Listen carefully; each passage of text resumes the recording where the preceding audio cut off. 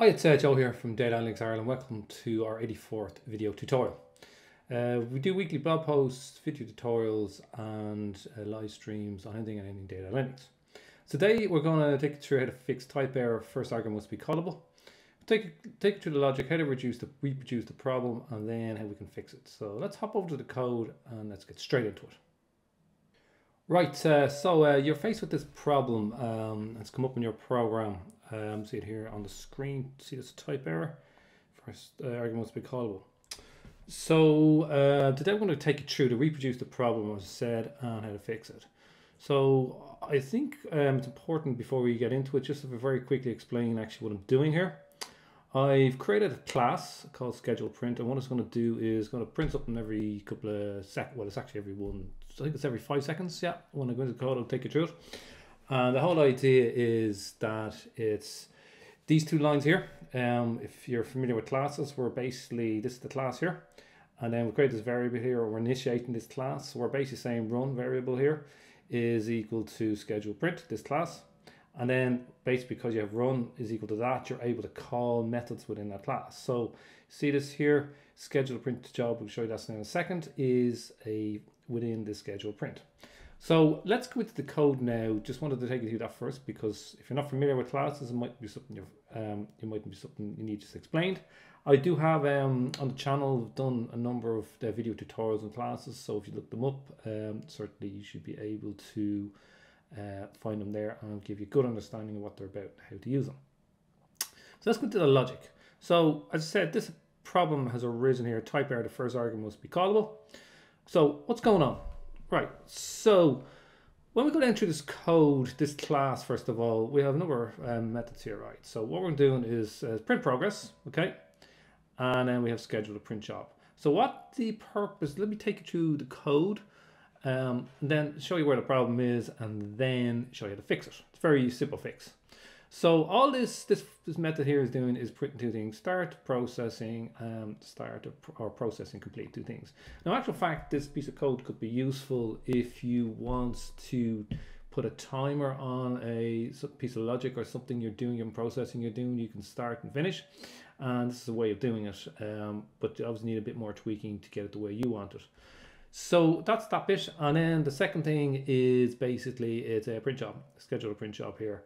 We're basically saying we've got a couple of types here. So the type is parameter, this is passed in here, and then it's based on what values come in here, it basically does the processing on that. And the interval here is 5 seconds. So basically an if statement here, and basically says if type, which is this here, equals seconds, then run this here. So just basically this, actually I just should do this.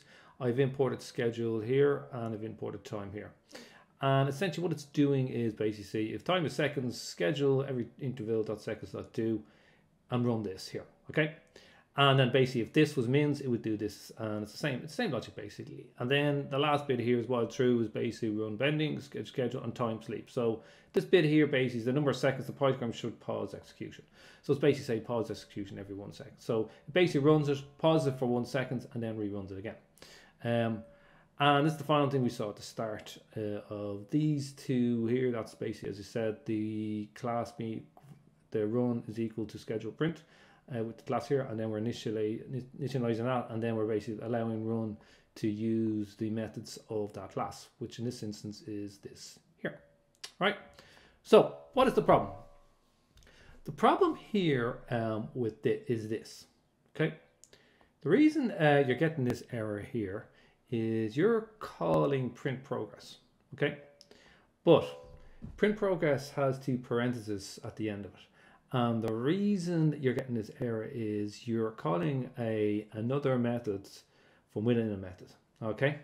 So in Python, when this happens, it throws this error and you will not be able to proceed until you fix it. And it makes logical sense. So if you have, in any program, if you have this here, it actually looks to run it straight away. Whereas what we do here to fix this, which I'll show you now, is if you remove that there, the 2 parentheses, now what it's doing is it's not trying to execute it here on the spot. It's basically saying, right, print progress, need to find that. Actually, that's up here, and I'll run this and I'll do these 2 print statements. So when we run this now, this should, with no errors, basically run for us and the error will be gone. So let's actually just do this here now.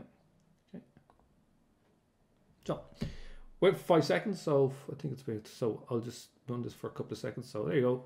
It's 1 second. 1, 2, 3, 4, 5. There's your 5. So as you can see on the screen down here in the bottom left, it's basically keeps on running on the schedule and basically prints out the print progress.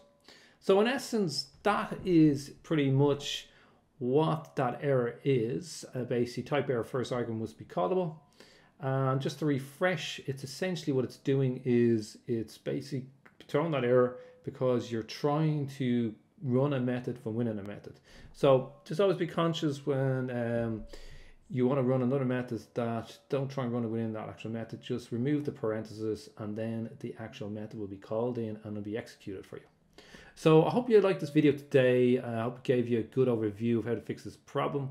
We do weekly blog posts, video tutorials, and live streams, and everything in there. Linux, as I said. We expanded the channel. We have stuff in SQL. We're working on data visualization tutorials as well with Tableau.